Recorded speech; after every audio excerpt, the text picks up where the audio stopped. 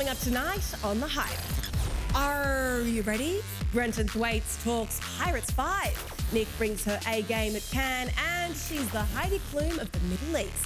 Meet Jessica Kawahatay. Hey guys, welcome to The Hype.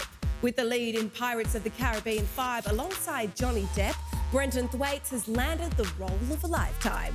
We catch up with the Orlando Bloom lookalike soon, but first, our headlines. Nicole Kidman has made Cannes her very own runway. Nick kicked off the week keeping it French in romantic Rodarte and demure Dior, oozing daytime glam on Tuesday in this Versace LBD and donning Armani Privé for the evening. The leggy Aussie slayed in iconic US designers, hitting the carpet in monochromatic Calvin Klein and this fun and flirty Michael Kors number.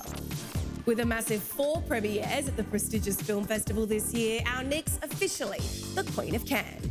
And to some super exciting engagement news, Tim Robards has popped the question to blonde bombshell Anna Heinrich.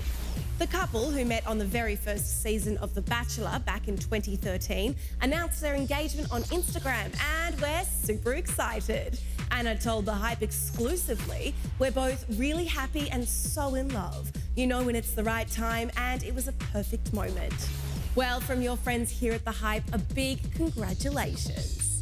It's the pirate franchise that catapulted the careers of Orlando Bloom and Keira Knightley. And 14 years after the original, it's time for a new generation of superstars. Brenton Thwaites gives us the scoop on Johnny Depp and becoming the next Hollywood hottie. This is a massive Hollywood movie for you, and you're no stranger to Hollywood, but do you feel like this is really going to catapult you back into that Hollywood spotlight? I hope so. These bigger movies are great for actors because it provides the safety net to go off and do, a little independent movie that you've wanted to do for years and years. Jeffrey Rush, Johnny Depp, did you kind of go in there and go, okay, these are all these massive Hollywood heavyweights, I've really got to behave myself? Yes, I did. There was definitely that level of having to be prepared, with my scenes. I didn't want to screw anything up. What's it like, working with Johnny? You know what? What I loved about him when I was a kid was he made us all laugh. He could make us all cry. We just instantly wanted him to win, and we fell in love with him. No matter what he was doing, we were always on Jack's side. When you're shooting with him, it's the same thing. You're always with him, and you always want him to win.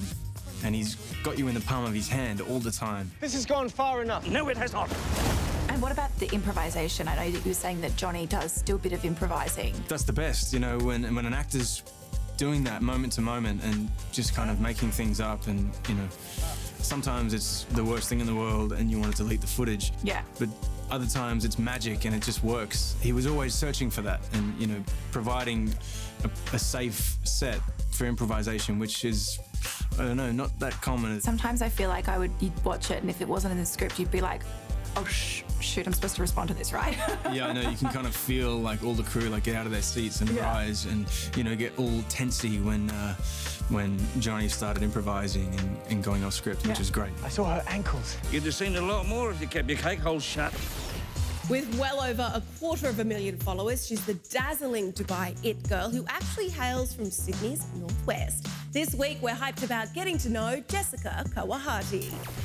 You're like Middle East's answer to Heidi Klum. You hosted the first season of Project Runway in the Middle East, but you grew up in Australia. I did. I was born and raised here, went to university here, studied law and business finance. Never worked in it, even though law is really my passion deep down. So what was it like? Were you doing that in Arabic, by the way? I was hosting in Arabic, but we did have a lot of international guests like Karin Roitfeld, Mila Jovovich, so I was doing the whole English and then Arabic and then translating back and forth. Have you ever had before the Amal Clooney? I get it all the time. I was getting it at university. I get it in Dubai, and do people think you're Amal? No, they don't. They know. They know I'm not, but they do say it a lot. They're like, "Oh, you're like Amal." It's like someone who's really pretty and who's also really smart. I don't know, but I don't have a George next to me. Do you have a George? A George? It's a big secret. Aww.